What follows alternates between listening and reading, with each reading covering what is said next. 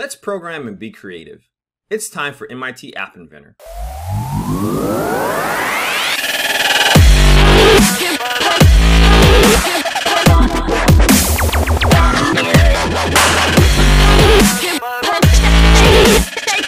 In this video, we're going to continue our path on Animal Park Animal Draw. In the previous video, we coded the camera, photo gallery, and reset buttons. In this video, we will continue our path to complete this app. Now, we need to code our colors, our dot size, and our line size. Here's where it gets a little bit tricky. So I'm going to leave the colors for last. Let's focus on when I drag around the screen or when I simply click the screen, which is a dot. So that is, let's think about this.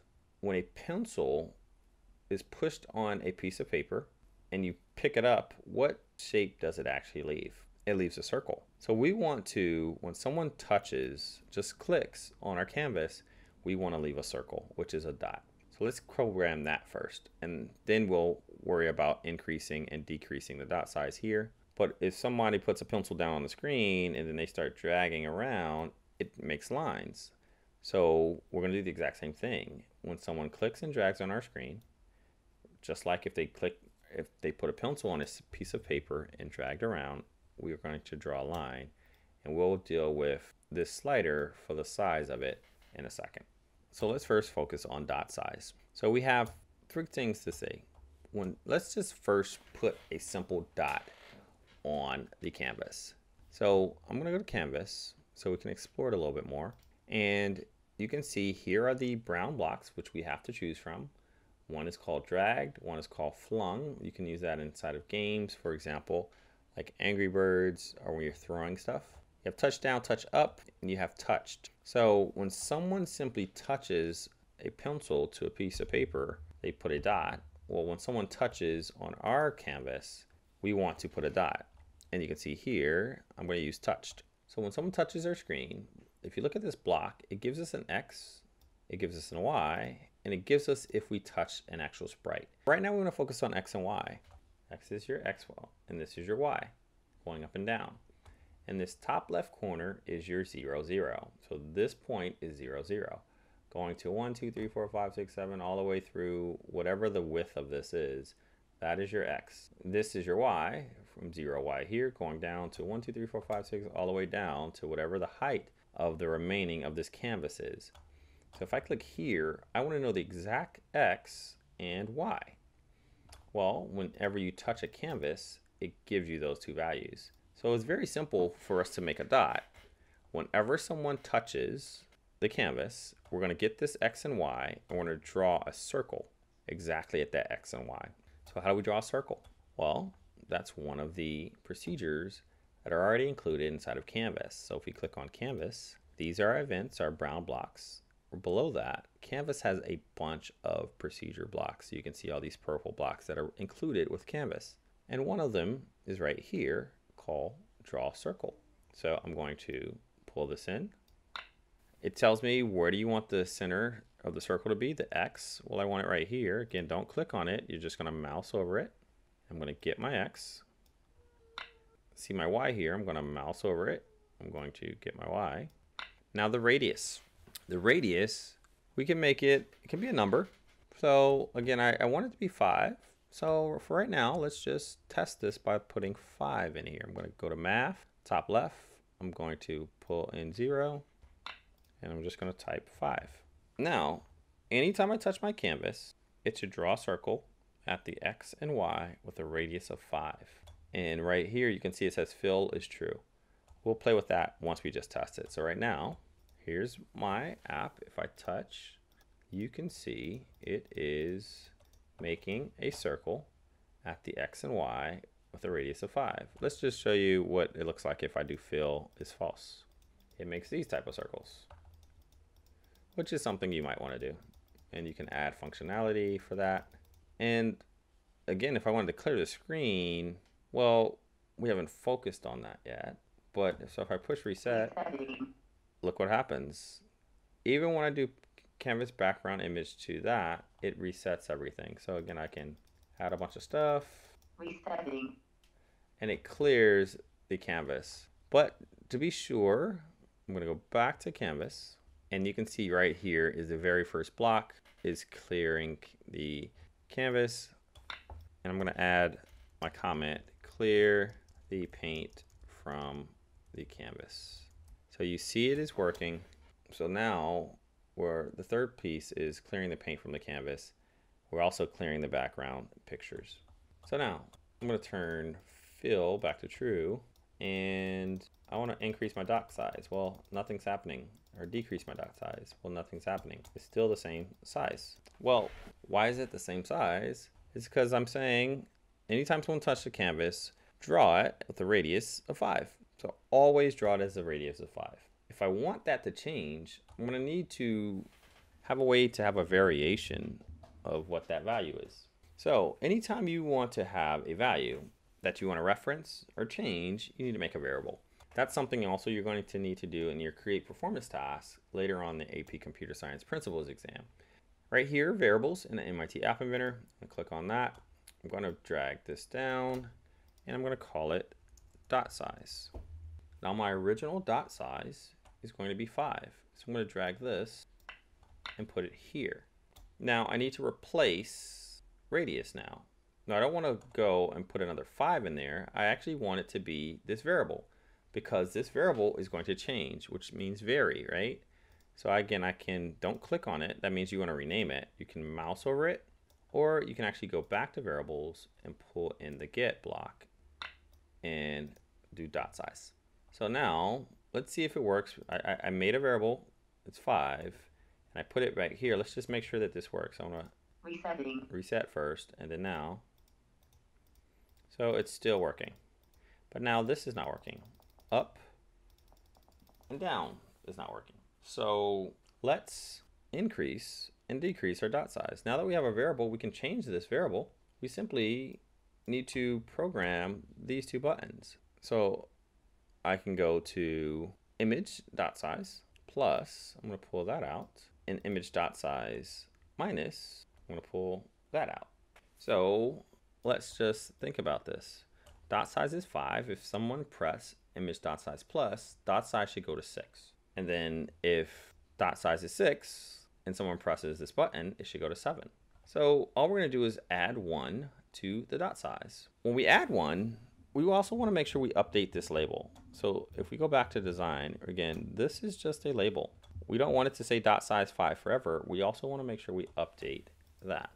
So here, let me just add my comment. Number 1, add 1 to the current dot size. And 2, update the label dot size shown to the user. So part 1, let's increase the dot size. I'm simply going to mouse over this, pull in my set. Now I want to add 1 to this. Well, addition comes from the subject called math. You can see math is right here. Click on that. Here is my addition block. Connect that in there. I'm going to go back to math because I want to add 1. So I'm going to pull in 0. I'll add 1. Now I want to add 1 to the current dot size. So I'm going to go back here. I'm going to get my current dot size. So don't get confused by this. This is saying set the current dot size to whatever my dot size currently is, which is 5 plus 1. 5 plus 1 is 6. So now dot size is 6. So if we did it again, it would say 6 plus 1 is 7. Dot size is now 7. So that's part 1. Add 1 to the current dot size. Then we want to update the label shown to the user, which is this.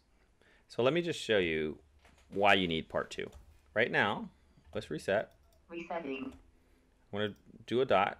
That's my dot size 5. If I do plus, plus, plus, plus, plus, I hit it 4 times. That's now my dot size, but it still says 5. If I add it 5 more, 1, 2, 3, 4, 5, 1, 2, 3.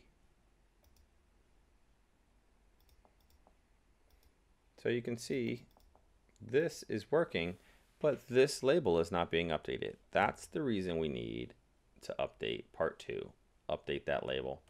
That label we called LBL.size. And you can see LBL.size, the text property, it says .size colon whatever the current number is. So we're just going to update this property. Remember, properties blocks are the green blocks. So I'm going to go to LBL.size. I want to update the text property. You can see there's two. This is getting the text, light green.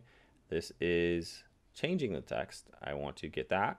I'm going to try connect this and update the label with my dot size. So I'll put it in here. Now it says 5 and I've pressed plus a bunch of times, but it's not 5. That's super, super big. When I press plus now, because I've updated this label, watch what happens. I'm going to lose my dot size. See, now it just says 26. Every time I push it, it's just giving me the size, but I really want to keep this. I want to keep this dot size colon in front so they know what that number means. So how can we do that? This only has one thing to put in. Well, this is just text, so we can actually join two texts together. We've used this before. So on the left side, we're going to click on text. You can see I don't want to use the first one, I want to use the second one, which is join. Pull this out. I'm going to put dot size in the second one, and I'm going to click back on text. I'm going to put this in the first one, and I'm simply going to say dot size. So now if I press plus, you can see it updates the dot size. So now we have to do the exact same thing for minus, but here's something I don't like. If I do reset, I want to reset the dot size back to what we originally had, which was 5, and I want to update this label. So again, if I do resetting, it's still at 57. So it's no way for me to go down unless I do minus, minus, minus, minus, minus. So when we do reset all, this is going to get longer. Number 4, let's reset dot size to 5. 5, we want to update the dot size label to the user. So here, number 4, I want to reset the dot size to 5 because I don't like that when I click reset, it stays here. So I'm just going to go over here. I'm going to pull in my set. And again, I'm going to go to math, pull in my number, and put in 5. So I still need to update the label. So I need this. But versus duplicating this, remember, do not repeat yourself. Right now, I literally am repeating myself. I just duplicated it. Let's make one other procedure, and we're going to call it update display. So I'm going to click on procedures here. I'm going to pull in another procedure, and I'm going to call it update display to user. And let me just add my comment. So this is going to 1. So it's going to update the dot size shown to the user. So versus having it 2 places and duplicating myself, I'm just going to pull this in here. And now I can go back to procedures, update display to user. I'm going to pull that in here. I'm going to get rid of this as well. I'm going to delete those blocks, and I'm going to pull update display to user here. So now even when I reset or I do the dot size increase, my label will get updated and it will increase. So right now, if I click on reset, look what happened. My dot size is now 5. If I add a bunch, my label is, I've made it 20, 33. When I press reset, it resets my dot size back down to 5, where we started with. So I like that. Now let's deal with the minus. So for minus, pause the video, and I want you to try on your own how to actually do image dot size minus. It's going to be very similar to image dot size plus. Go ahead and give it a try.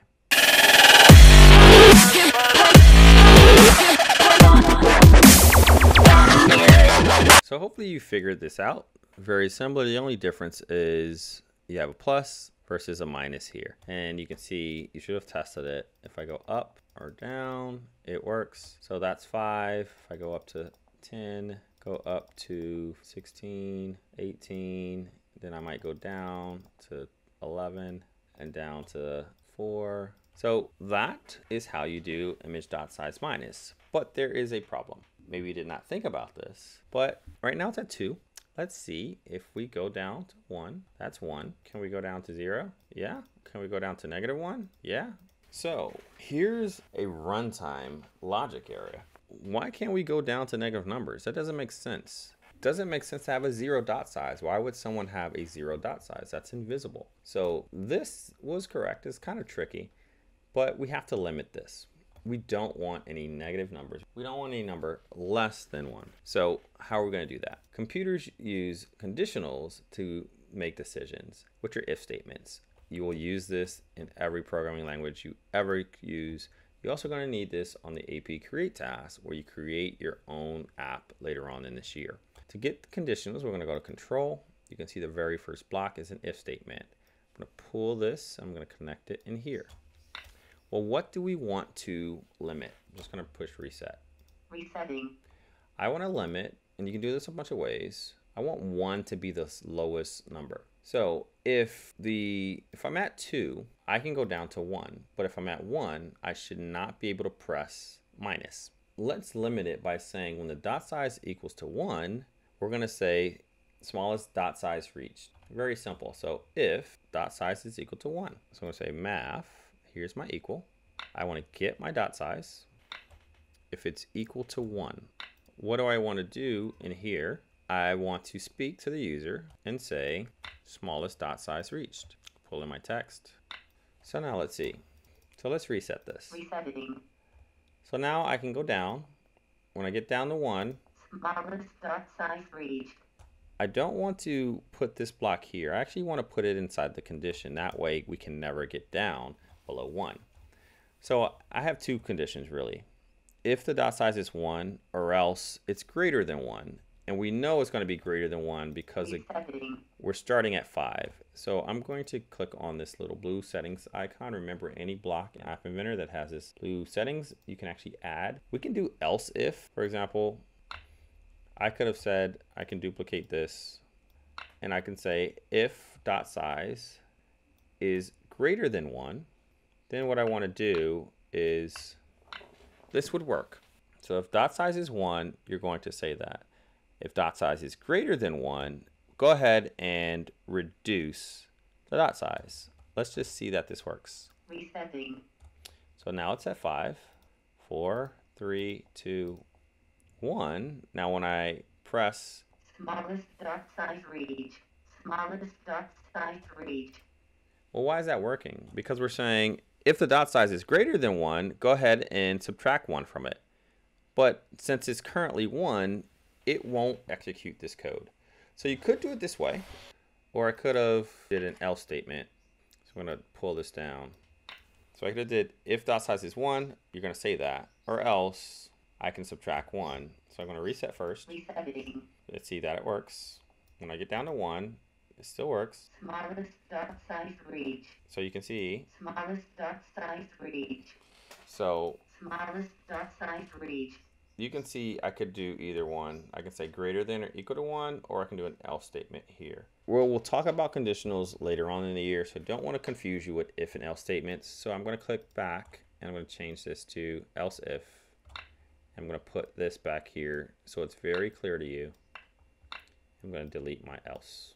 So again, if the dot size is equal to 1, we'll say smallest dot size reached, or else that means it's greater than 1. We can actually subtract 1 from it. So there is our dot size. So we're finished with dot size and this video. In the next video, we'll work with line size. Line size will be a lot easier and you'll learn how to use the slider.